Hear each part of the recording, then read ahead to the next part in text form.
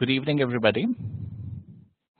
So this is Dr. Vishal from JP Hospital, New Delhi, and we are going to talk about some troubleshooting in the acute phase of single ventricle palliation today in the postoperative period. Now, we know that single ventricle physiology by itself is a huge challenge, and you have the following palliative corrective procedures that are done at different stages. For example, a PA band to control the pulmonary blood flow so that the patient can undergo a bidirectional glen later. BT shunt, where you have a decreased PBF initially, you do a BT shunt to improve the pulmonary blood flow, and the final stage ultimately comes down to be a BDG followed by Fontan completion. So we start with the BT shunts, which are a challenge anyways for quite a few setups. Now, when we do a BT shunt, what are the problems that we face? So we start with a case out here, a 2-month, 3 kilos infant with a 3.5 millimeter BT shunt for a VSD pulmonary atresia and a closing PDA. In the immediate postoperative period, the child was saturating 80 to 85%. Very basic ventilator settings, airway pressure of around 13, 14, doing pretty well for itself. On 5 micrograms per kg per minute of dobutamine and a touch of norepinephrine, managed as per the standard protocol. Now, what is the standard protocol of BT shunt? That initially you do have to keep the volume optimized, keep the pressure head on the higher side. Once you ensure there's no drainage, you start some heparin at 10 units per kg per hour. Don't give too much of inotropy. Manage with a balance of inotropy and pressors, but keep the pressures a bit on the higher side. For example, that 3 kilo child would require a pressure of at least around 80 or 90 in the initial phases to make the shunt remain patent all throughout. And once you are totally 80 or 90 systolics. So once you are at a good pressure and the pressure of things are maintaining itself, obviously you, at that point of time, you start some heparin. Once you are sure after 2 hours there's no drainage at 10 units per kg. We don't give too much of FFP or cryos to these patients for bleeding.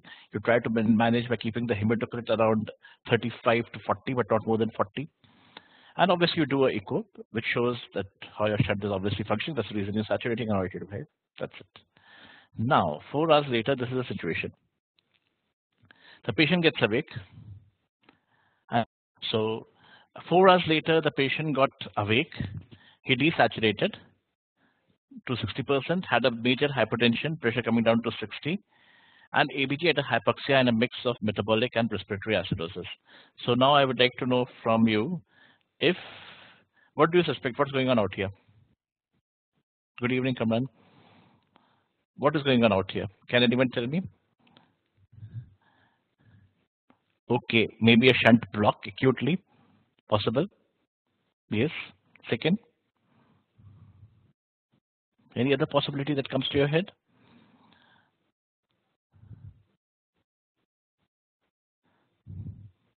Okay, fine. Now you can have a shunt block, vasodilated. Very unlikely because they normally are giving some pressors and norepinephrine and all this. Vasodilated pneumothorax, yes, can be a possibility. Yes, it can be a possibility for that matter in any case who desaturate. So you'd always have to auscultate them. That is agreeable clinically. Something else which comes to your head? We'd always remember that this is a situation. The patient has got awake, and the patient was doing pretty well for itself.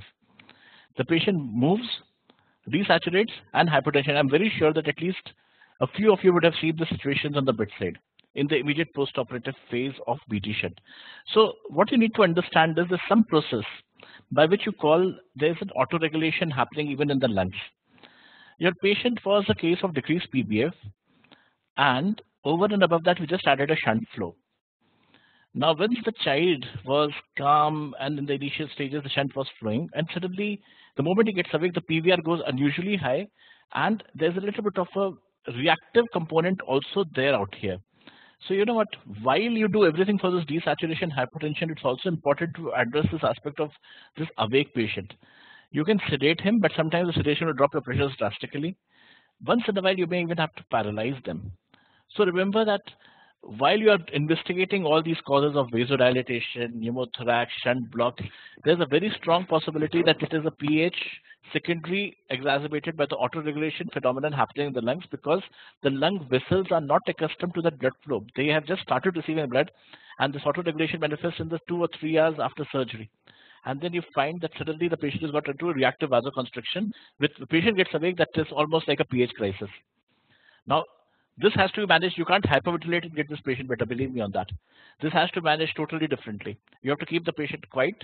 You can manage sedation if required paralysis. A, give a little bit of a volume, maybe a 10 ml per kg bolus over half an hour. Sometimes it's required. Go up on your supports or pressors to keep the pressure head going. And subsequently, you get to the next point. I'm sorry.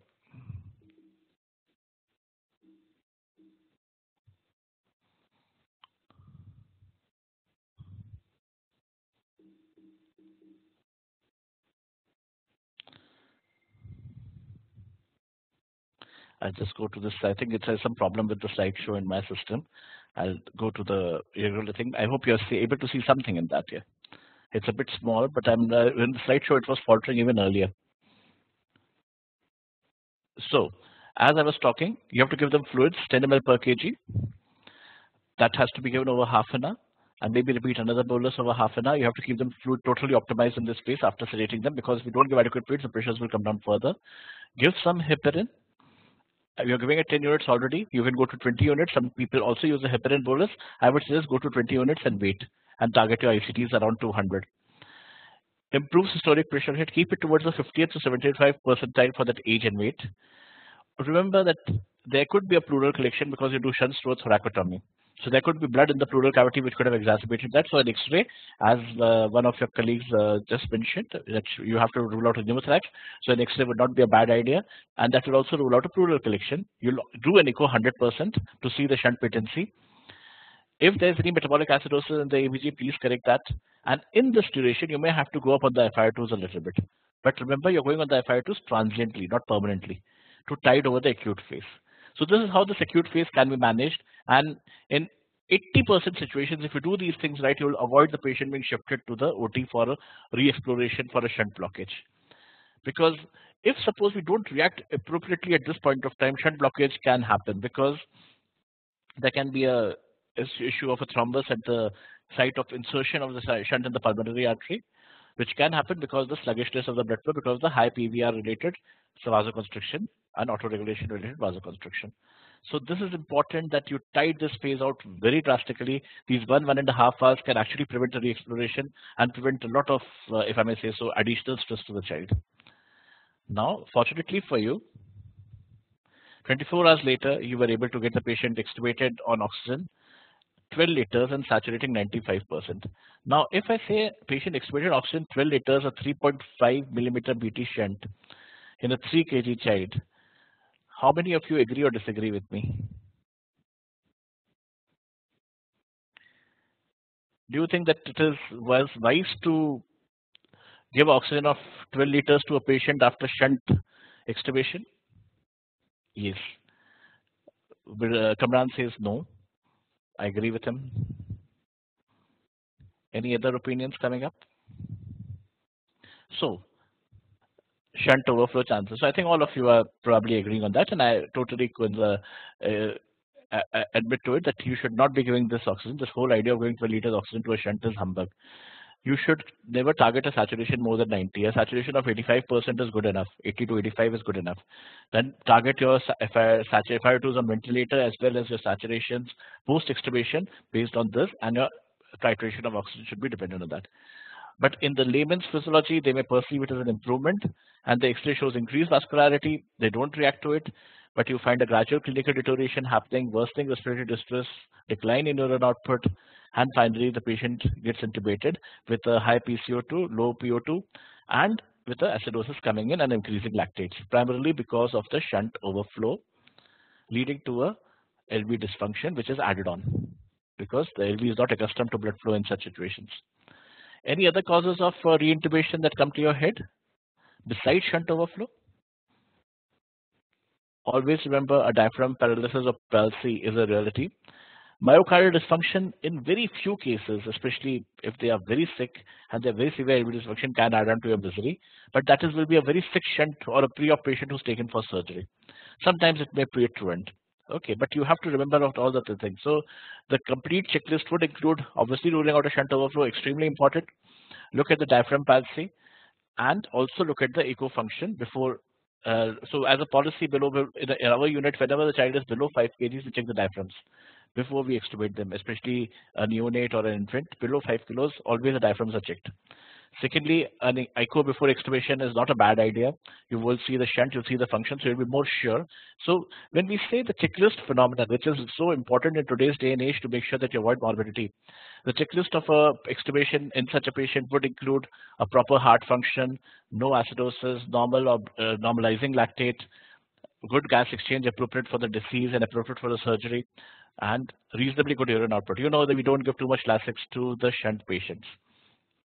So you should balance out the diuretics that you're giving. Don't overdo that because it can lead to a shunt blockage otherwise. Okay, so don't give too much of diuresis in such situations. Maybe a touch of Lasix just as an infusion, just 3 or 4 hours before extubation may be good enough. Look at the patient clinically. If it looks third spaced, you can go up on that. But if it doesn't look third spaced, then in that case, obviously, make sure that you don't overdo the Lasix. Be very, very controlled about it. Okay. Now, if there is a shunt overflow, which is the primary cause of in the situation like this, it's always advisable that once you go back on a ventilator, ventilate with a slightly higher PEEP. I don't think so. I need to explain that to all of you. You know it. Why?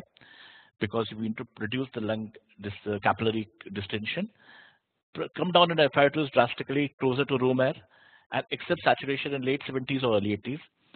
This is a situation where you will require diuretics as a side like use for pulmonary edema. Lasix infusion. In fact, very horrible cases also require peritoneal dialysis if they go very bad, especially when concomitantly they are associated with sepsis. And you will require a reasonably amount of good afterload reduction, either in the form of dobutamine or melphalan.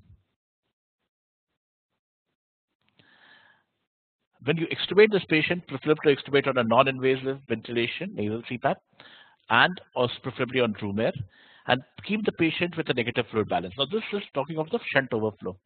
And titrate oral afterload reduction in very specific case scenarios for temporary duration. Like once you're coming off dobutamine, a few cases may require a touch of NVAS and all that stuff, but don't overdo that again. This is something which where you have a situation where you really the patient was stuck on a ventilator for a long time and you need some sort of oral afterload reduction. Low dose NVAS can be used temporarily, but not as a protocol. Definitely not. So this has to be totally individualized. So that was regarding the shunt.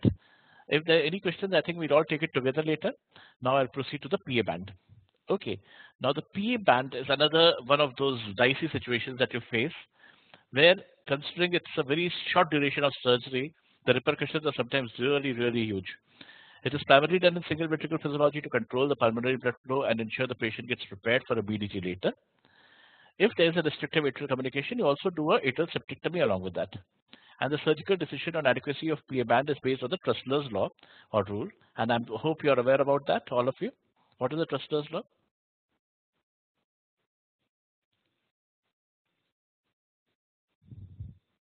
What do we exactly mean by Trussler's law for a PA band?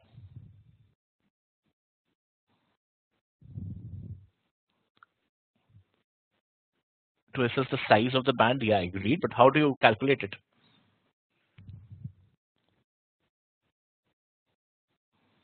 So basically, it is like this. 20 plus 1 millimeter per kg. For example, 20 millimeter plus 1 mm per kg for the patient's weight. So that is the size of the band that will be adequate for the patient's pulmonary arteries. But now it is modified in the certain way that once you put this basic band, after that you should see the difference in the pulmonary and or the QPQS, where you see the pulmonary pressures and systemic pressures. Now, if you are doing a PA band for a biventricular, like multiple VST repair later, in that situation, you have to keep a QPQS less than or equal to 0.5. But if you're doing it for a univentricular physiology, where you have to do a BDG later, see the biventricular, ultimately you do a biventricular repair. But in univentricular, where to BDG later, your PA pressure should come down further. Here, the QPQS has to be targeted as less than 0.3. So hence, to summarize, you have to have a narrower band for the univentricular physiology, higher. So the pressure between the systemic and pulmonary, there should be the systemic pressure should be at least 2/3 more than the pulmonary pressure in these situations, and the ratio should be less than 0.3. So this is something which is to be done by the surgeon, and they take the pressures in the pulmonary artery and the systemic vessel, and accordingly they tighten or loosen the PA band. So univentriculars require a slightly narrower band. Now, what happens is that why PA band is considered to be a nemesis. Now, a lot of areas, including to a certain extent in our hospital also, we are practicing a lot of early extubation and PA band. You do an echo, patient looks good in the operation theater, you feel that it can be extubated, you extubate and get it down.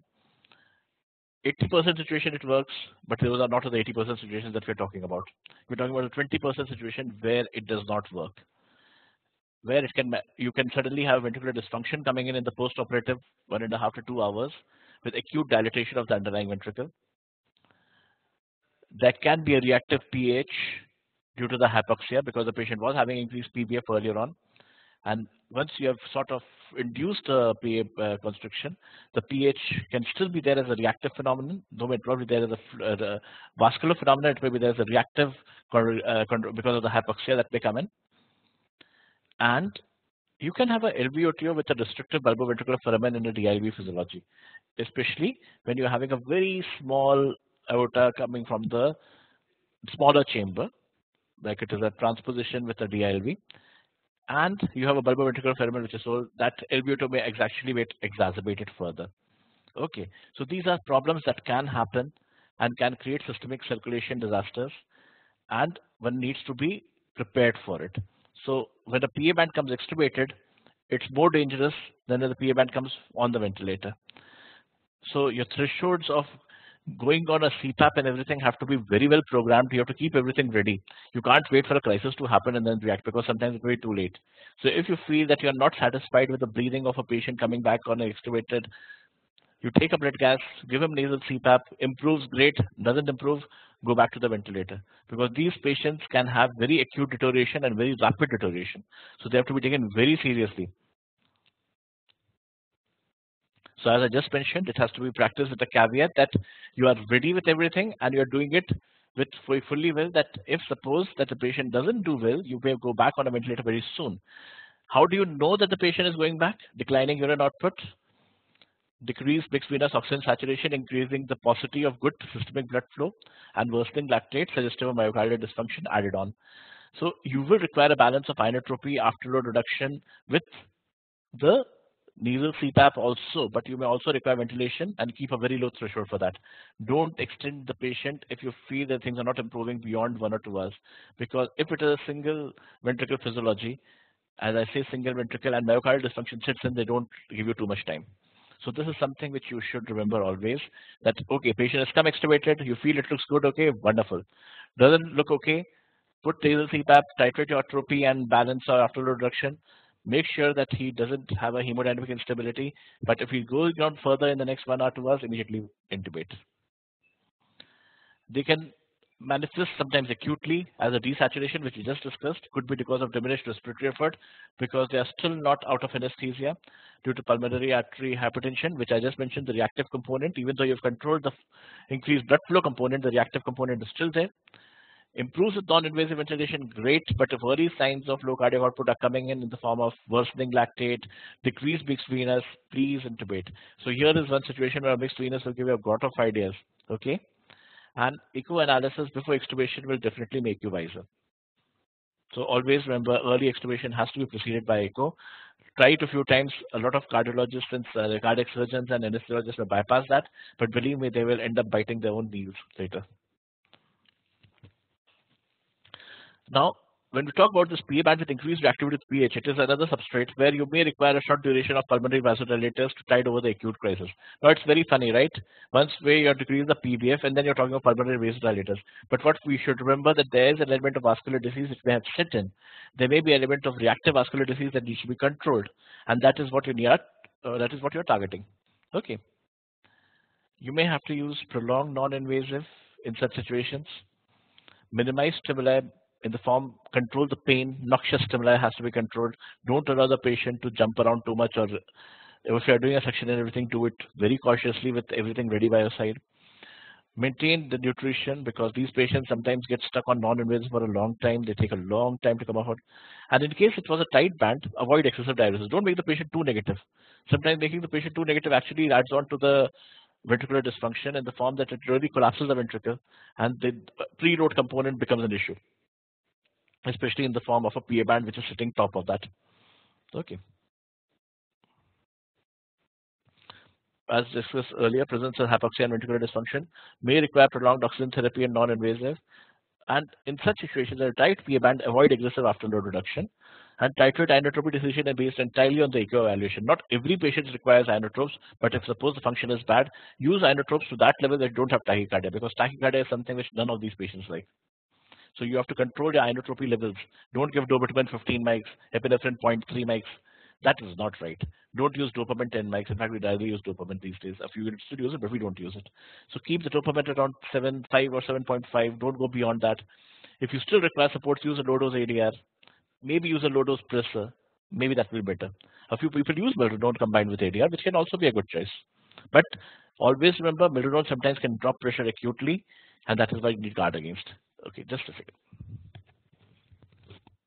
Hello. क्या हुआ? Okay, वहाँ पे doctors नहीं थे ना, doctor Rohit थे? हाँ तो हाँ नहीं, because I mean middle of class one उनको बोलो उसका वॉल्यूम कर दें, इंक्रीज करें, वॉल्यूम इंक्रीज करें और एनाट्रोप्स इंक्रीज करें, ठीक? ओके, हाँ, because I can not stop this intermittently, हाँ, I have to, I come in half an hour, ठीक है? ओके, ठीक है, ठीक है, okay, I'm so sorry. There was a call from the ICU.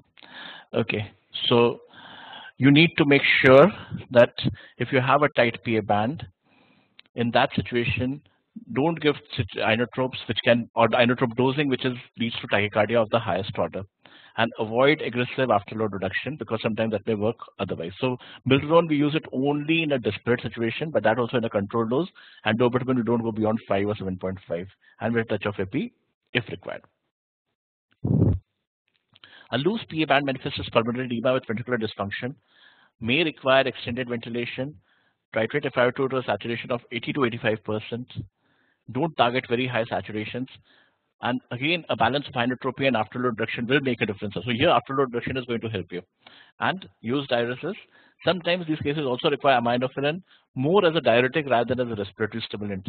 Okay, so they benefit from aminophylline, especially if it's a loose PA band in a small child or in a preterm SGA child.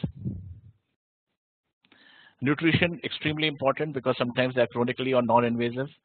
Asepsis, because sepsis of any form can deteriorate these patients. Electrolyte derangements, guard against them because that can precipitate arrhythmias. And pain relief, because that is sometimes the pain and irritability that is actually precipitating the entire problem later.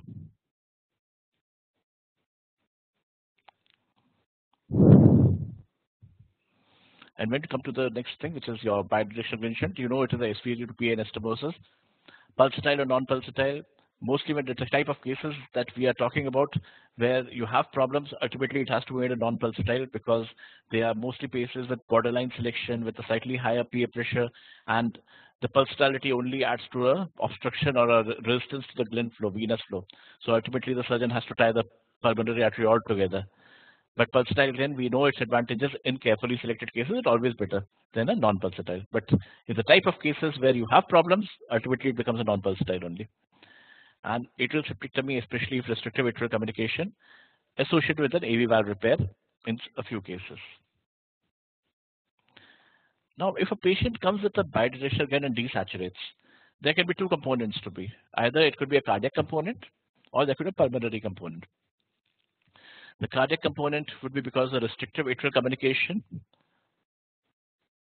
which, if not addressed or missed, can lead to problems.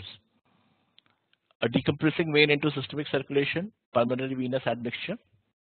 For example, in a TAPVC with heterotaxis syndromes, where the veins are being drained separately, and a few veins have been mobilized, but a few veins have not been mobilized, and they're still draining on the wrong side. Systemic aortopulmonary collaterals, AV valve regurgitation. These are the situations which can precipitate desaturation in the BDG, either on ventilator or off ventilator. The pulmonary component could be a parenchymal lung disease, which should be adding on to the PVR and adding on to your problems. Increased pulmonary vascular resistance because it was a borderline selection, and the patient is having a slightly higher PVR, which is leading to a resistance to the glen flow. Small pulmonary arteries, thrombosis at the anastomosis site, pulmonary AV fistulae, diaphragm palsy. Pulmonary AV fistulae especially becomes a specific thing if you remember the Kawashima procedure, where you have a dual drainage. For example, you have a situation where the IVC is draining partly into the SVC through the azygos, but the hepatic veins are draining separately into the right atrium. So in these situations, what happens that your lungs do not receive the so-called hepatic factor, and they develop a lot of pulmonary AV fistula, and the patient gets totally desaturated. And the ultimately you have to go for a Fontan, where you Fontan, normally Kawashima you say is the final correction, but here you will still have to do a Fontan where the hepatic veins are directed to the pulmonary artery. Okay, and diaphragm palsy also plays a role out here. In fact, we've seen situations of bilateral diaphragm palsy post BDG, which can be disastrous. How does it manifest clinically? Now, you know, BDG, everybody says that we should extubate them early, obviously, for it flows better because of the lack of positive pressure ventilation. They don't like positive pressure ventilation, and it is scientifically proven.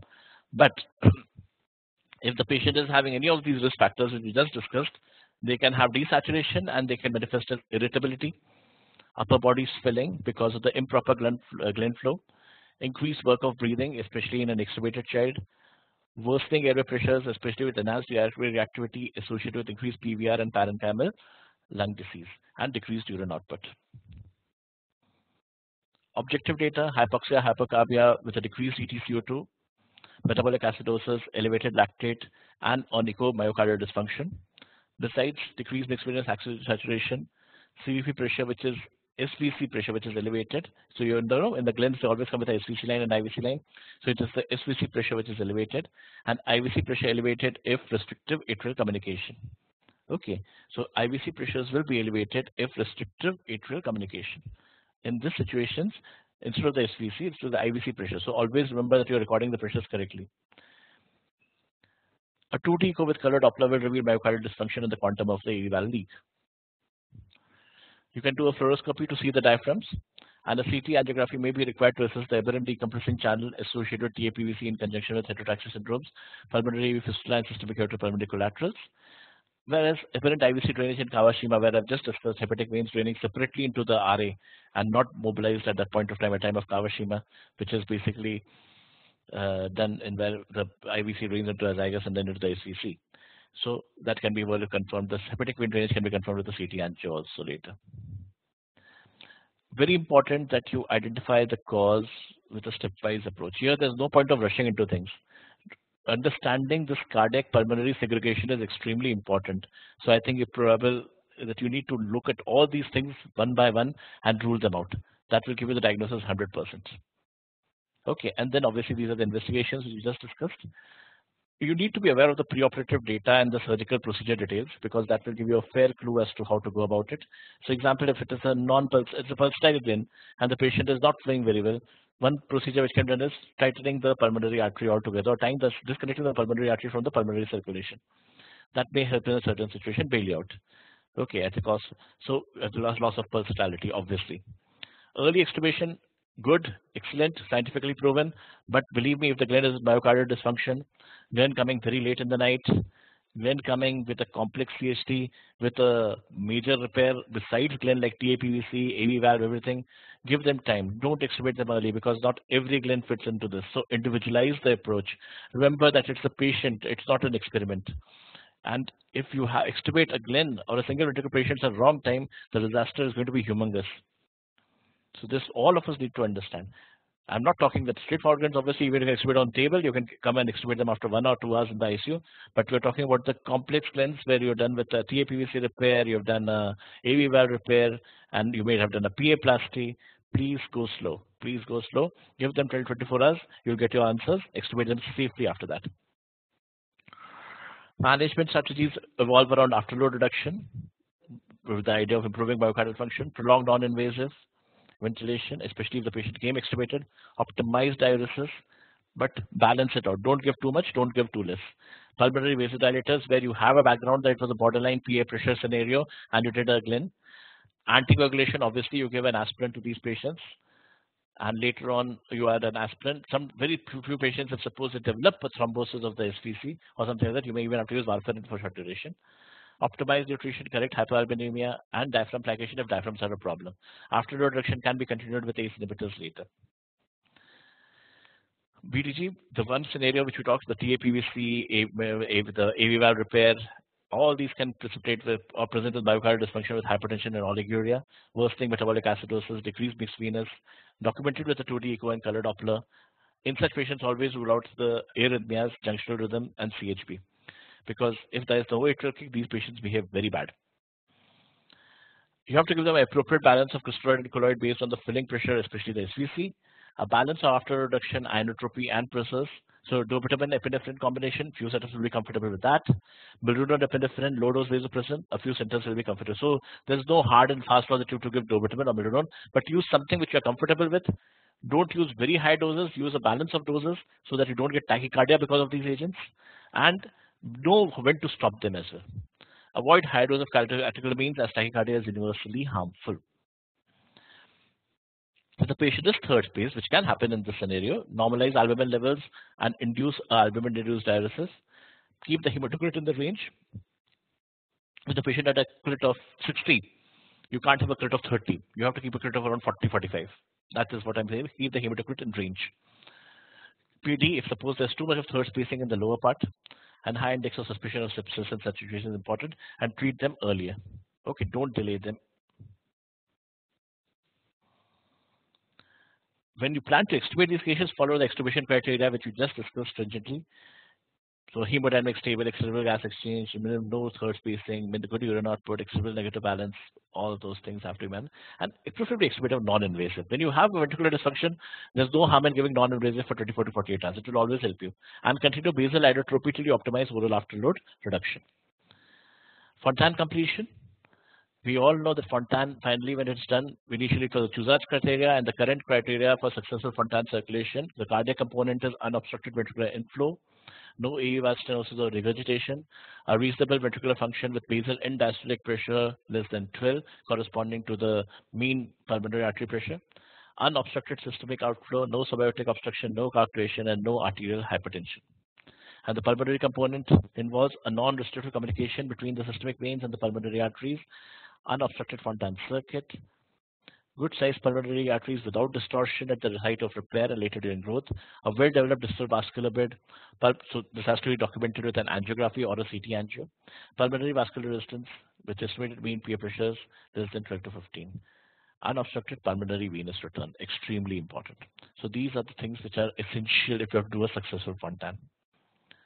But in spite of whatever, sometimes we end up doing borderline cases, and especially in our unit, sometimes we get a lot of borderline cases where we do Fontans and we face certain issues, which I'd like to discuss so that you are more wiser. So Fontan can have immediately postoperative hypertension due to acute volume shifts, because it's all venous blood which is being going from now to the pulmonary, and the body has its own challenges. Arrhythmias, atrial and junctional rhythms can be disastrous, so keep a close watch for them. You've done a borderline selection with high PA pressure, desaturation, be prepared for it. Major third spacing with ascites and pleural collection, low cardiac output state, Fontan circuit thrombosis, and an additional sepsis. So due to high Fontan circuit pressure, secondary to a borderline can be because of the borderline high PA pressure, pulmonary AV fistula, or undiagnosed systemic aortopulmonary collaterals. Each of these situations can have high Fontan circuit pressure and they have to be left fenestrated sometimes in the operation theater. And the fenestration shunts right to left, so they'll be desaturated. So if the saturation is less, but you know there is a desaturation for a reason, you will have to accept that. Okay. If suppose you've not fenestrated and if it is due to high PA pressures, the patient is desaturating, a timely fenestration of the Fontan circuit or SVC to a RA conduit, all these things can help you out. Okay. Pulmonary vasodilators balanced with afterload reduction and diuresis is the key.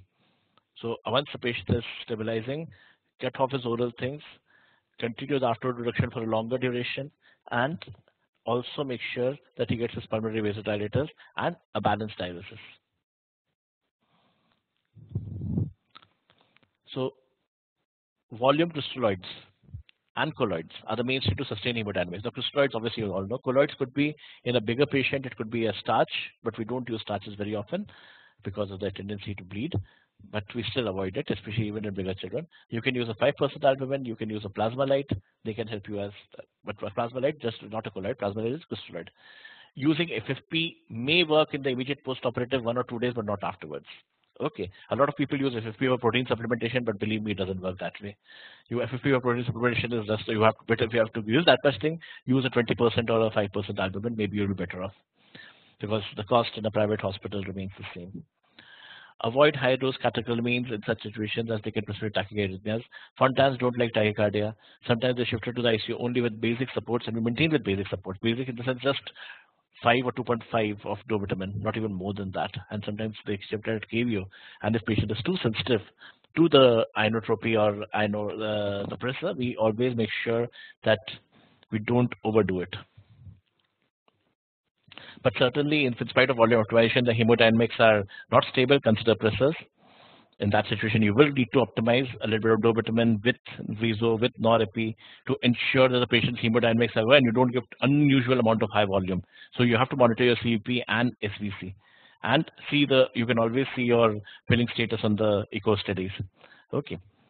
So afterload reduction may be built up gradually later based on the hemodynamic status. Milrinone, dovitamin 7.5 max. Optimize the electrolytes so that you don't have arrhythmias. Target normal albumin levels and hematocrit. Again, hematocrit based on the pre-op hemoglobin, please remember. And diuresis guarded, and only once there is a decrease in volume requirement over a period of 12 hours roughly. So don't rush into diuresis if the patient is draining away significantly. Don't enter into a rash episode of diuresis. Because if you give too much diuresis, the patient becomes intravascularly depleted, again the whole thing starts, tachycardia, hypertension and whatnot. So balance out the diuresis based on the patient's behavior. Every patient is different. You can't have a fixed dosage guideline in your mind. Based on the patient's drainage, based on the patient's urine output, titrate your diuresis. A very pertinent problem in the post-operative. Fontans do get extubated early, but remain in the ICU for a long time, sometimes because of pleural drainage, which can be serous or chylous, reflective of the high venous pressure and increased lymphatic pressure, primarily observed in cases with borderline high pulmonary arterial pressure, and exacerbated in cases with non-sinus rhythm and myocardial dysfunction. A sudden increase in drainage warrants investigation to rule out thrombosis in the Fontan circuit, or along with that, sepsis with capillary leak syndrome. So remember, sepsis and thrombosis can lead to a sudden increase in drainage. You do a pleural fluid routine micro with specific triglyceride levels. You know that if the triglycerides are between 50 to 110, your chances of triglyceride are high. Chylous drainage is high, and if it's beyond 110, it's proven that it's chylous. Pleural fluid culture, especially if the tubes have been there for a long time, it's advisable to send.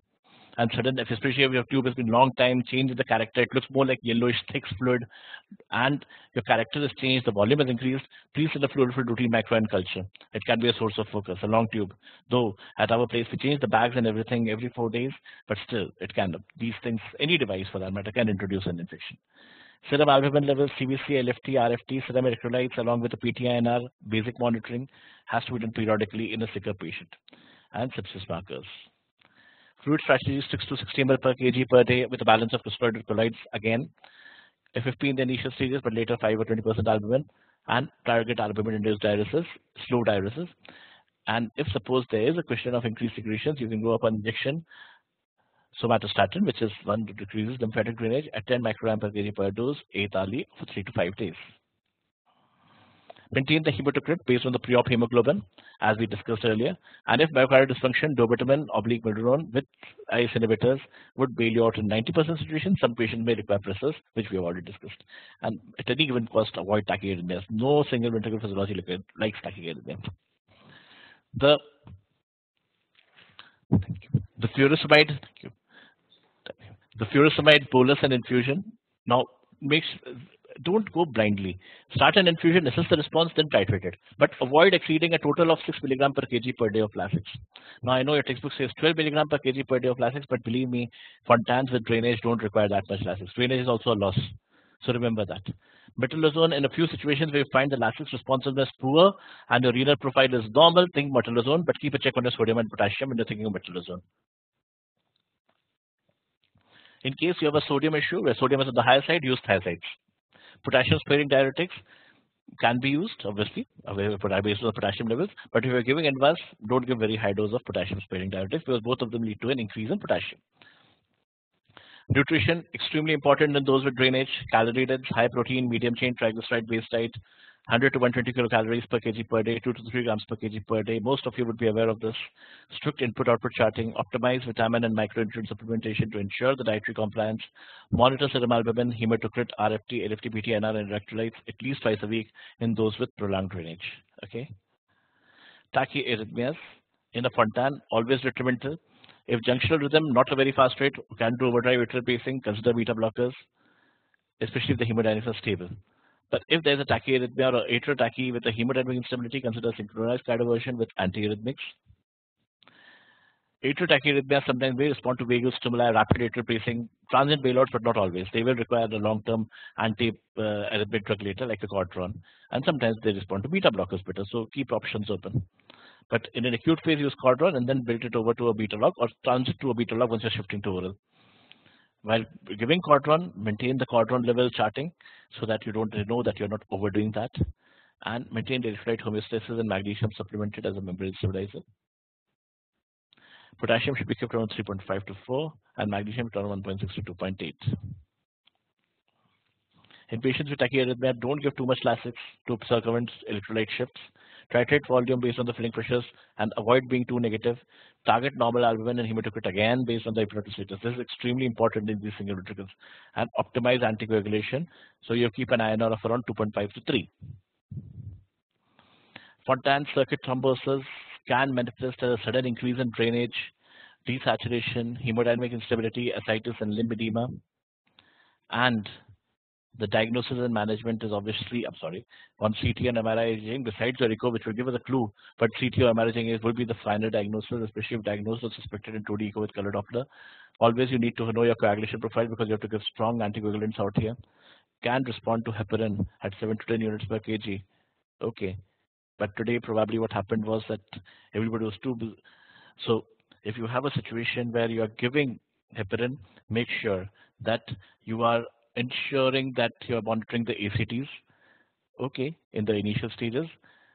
And once you reach around 200, make sure that you don't overdo the heparin again because you don't want the side effects of heparin coming in, like heparin-induced thrombocytopenia, especially in long-term usage. If there's no improvement in 24 hours, consider streptokinase and TPA, tissue plasminogen activator. Sometimes in a drastic situation, you may even have to go for a surgical evacuation of the thrombus. But if you can manage it early, diagnose it early, maybe you can prevent that surgical thing altogether. So don't be very aggressive in the management of a thrombus when it happens. We all give anticoagulation targeting an INR of 2.5 to 3 in Fontans. But sometimes, in spite of all our efforts, especially in the borderline cases where there is a little bit of high pressure Fontan circuit because of the high PA pressures, you can have thrombosis come what may in spite of your anticoagulation. So remember that in the patient who deteriorates suddenly, this diagnosis should be at the back of your head. So I think that was from my side regarding the problems in a single ventricle physiology palliations. Okay, it's a very vast topic to be covered in 1 hour, but I've tried to incorporate most of the issues. But if still any one of you feels that we need to discuss something, you can take my email address, you can communicate with me, and we can discuss it out. Meanwhile, if anybody has questions, please start on.